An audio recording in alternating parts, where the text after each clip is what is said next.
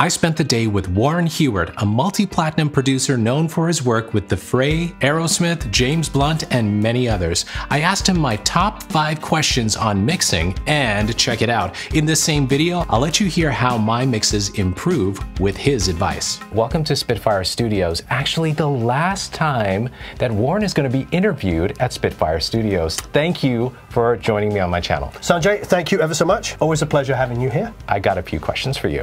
Please, and he hasn't told me what they're going to be, Yes, so this should be interesting. How do you get harder hitting drums in a mix? I think it's a balance of doing multiple things. So what I like to do is get really, really aggressive attack. So like that snappiness. Yeah. And the way to do that is to slow down your attack time, so that you get enough of a transient coming through, so you get that pa, pa, pa, very SSL sound. So don't use a really fast attack, because then you won't hear much of a transient. Just slow your attack down till you start to get that pa, pa, and aggressively compress. Right. So it lets a bit of attack come through and then squashes quite aggressively.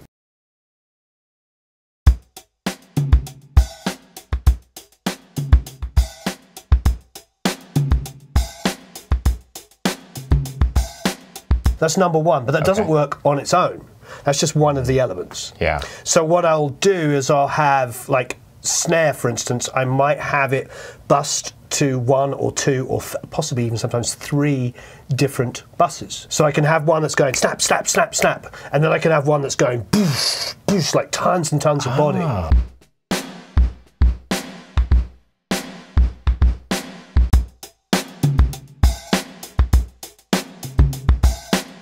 And then, you know, maybe for a third one, sometimes a tiny bit of saturation can be kind of tasty.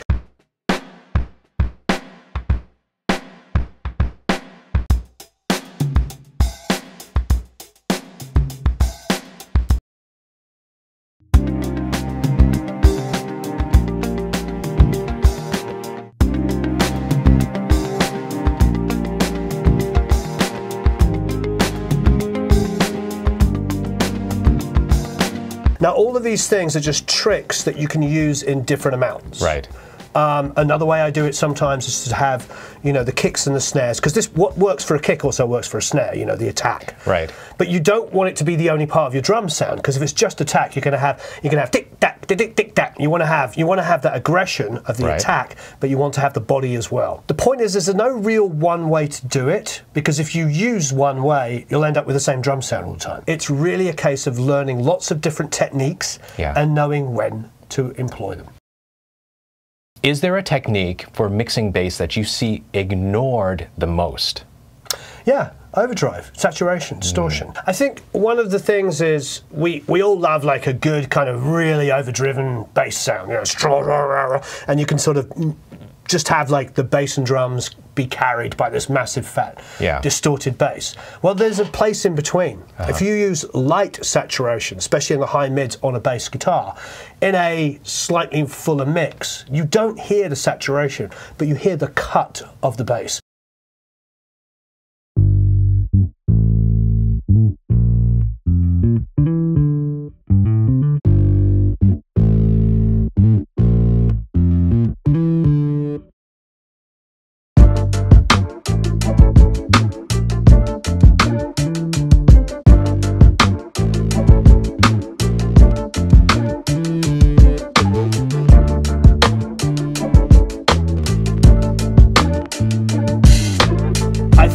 One of the problems for all of us, myself included, we listen to things in solo too much. True, very true. So if you listen to your bass sound in solo and it's got a little bit of hair on it, a little bit of grit, you might, oh, I want to get rid of that. Right. But you put it into the track, it completely disappears.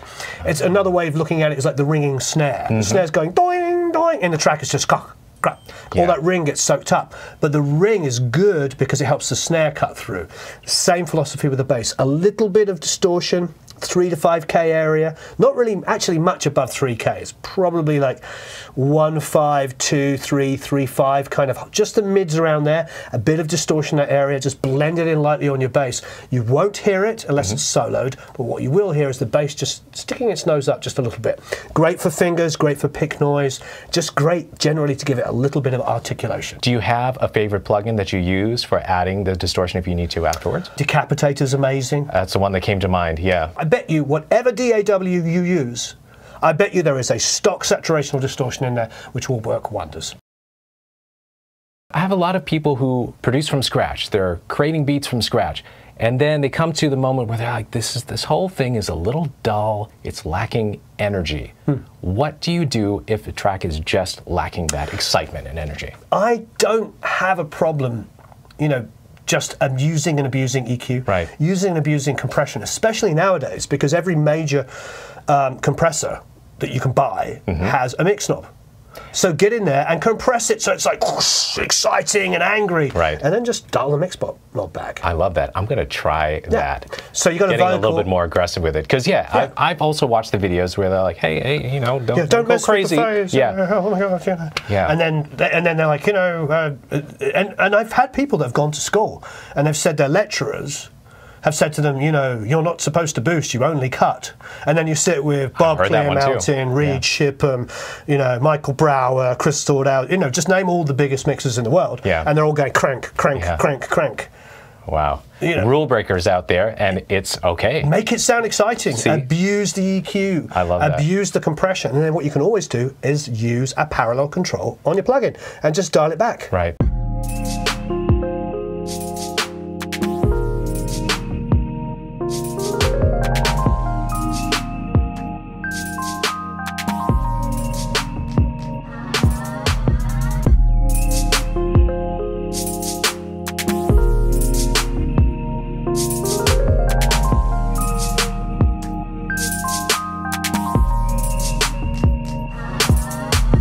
But most of all, don't obsess about it in solo. I don't mind listening in solo, especially when you're teaching. You can go into solo because it's hard to express sometimes subtle moves unless you can hear it in solo. But it really only matters what it sounds like inside of the track. And often those aggressive moves aren't as aggressive once they're in the track. I like that. Yeah, I've even been guilty of that, soloing something, trying to perfect the sound, and it doesn't matter because once it's in the mix, it's going to be very different. Great advice there. Yep. Might use that one for the thumbnail.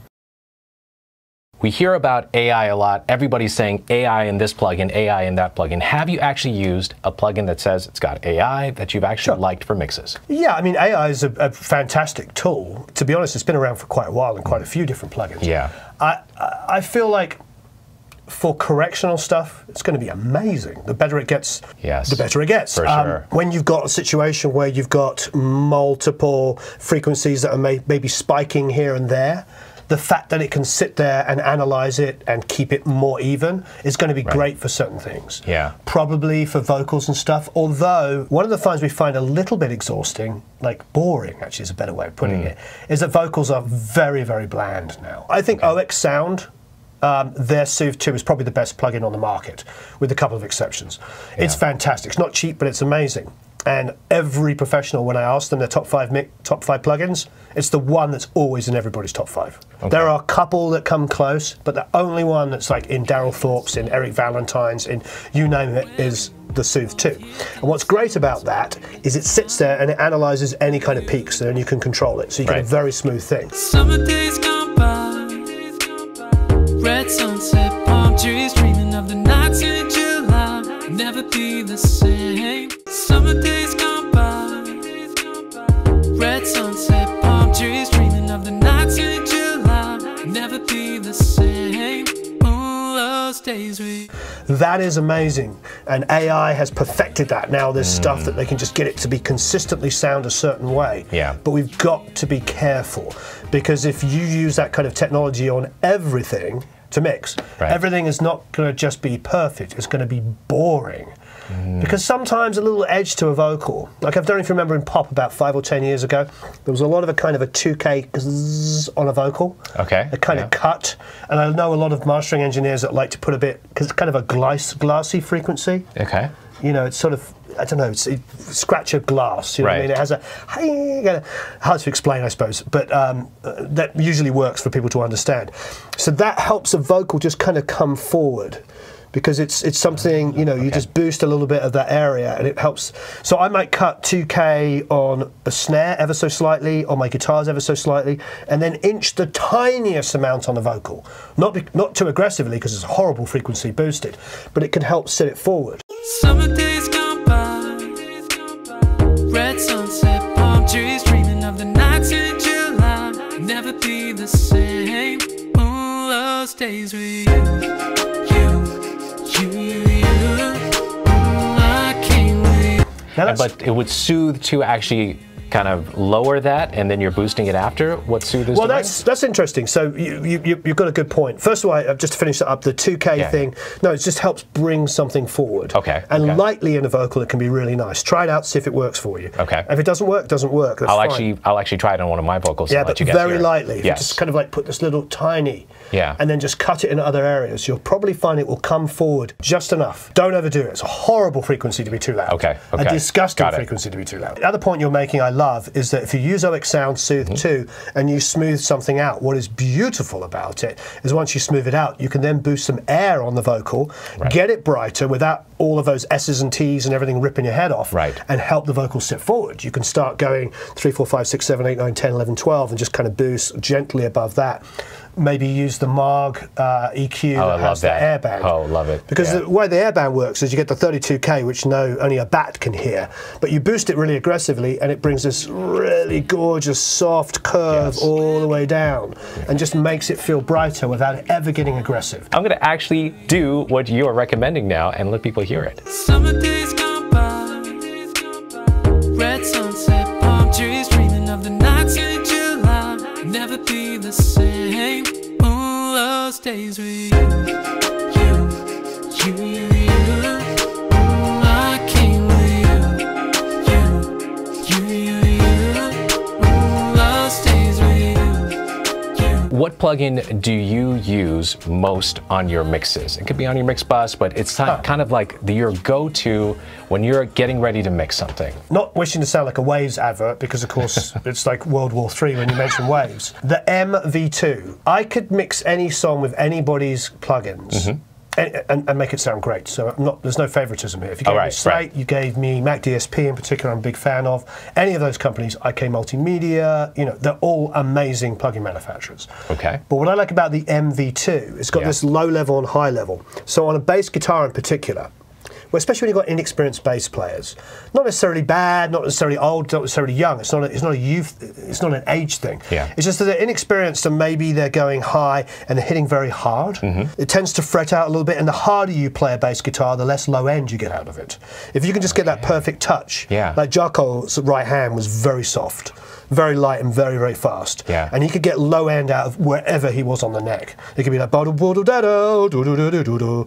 even when he was here, it still had tons and tons of low end because he had just that perfect touch.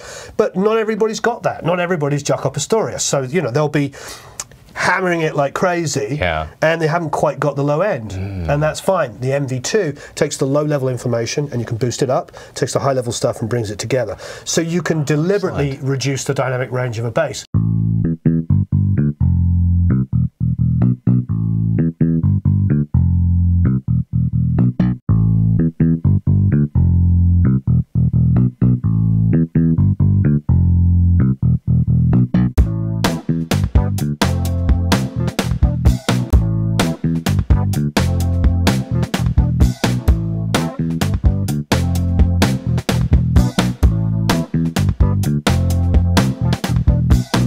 But that might sound like people are like, oh, why would I want to? It's not reducing the dynamic range so much as in the volume total of the bass. It means that these high notes will now come up in volume, and if you've got something like an R bass or whatever equivalent you want to use to get low end boost, you can kind of have it there, be there all the time. To me, that's what I want. If I'm playing an open E, down there or way up here, I still want to hear like thickness to it. Thank you so much for these tricks, Warren. And hey, everybody check out Warren's channel. He's got tons more of these mixing tips and tricks and so much more you can learn from him. I'll put a link to his channel below, and also the links to anything else we talked about in this video. My book! Yes! Link to my book! Oh man! I wrote a book! I need your book. Yes, where's the book? Hey, everybody, make the music you love. Thank you again, Warren. And thank you for having us in one of the last times at Spitfire Studios in this current location. Marvelous. Thank you ever so much. It's been a pleasure. See you guys. Thank you. So long, farewell, auf Wiedersehen, au revoir, adios. Goodbye!